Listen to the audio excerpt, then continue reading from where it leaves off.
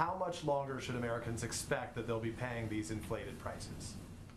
So what I can say is that in the context of a strong economy, most independent forecasters expect these prices to moderate over the course of 2022, and that's consistent with the administration's view.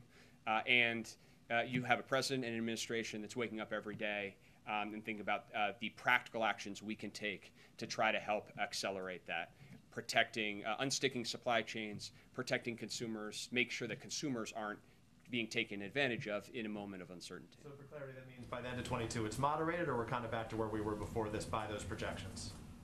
Well, if you look at the projections by independent forecasters, then you see moderation over the course of 22, and you get back to you get back to levels that are closer to pre-pandemic normal. But I think that in the short term, in the immediate term, I think we'll focus on the practical steps that we can take. Focus working with Congress, encouraging Congress to take practical steps that would have real concrete impact for those families in their lives right now, and delivering in practical, concrete ways. And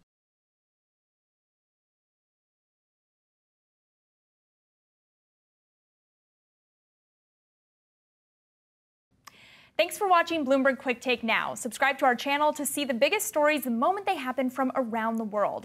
And tune into our 24/7 live stream for global news coverage, interviews, deep dives, shows, and documentaries on the stories you care about most.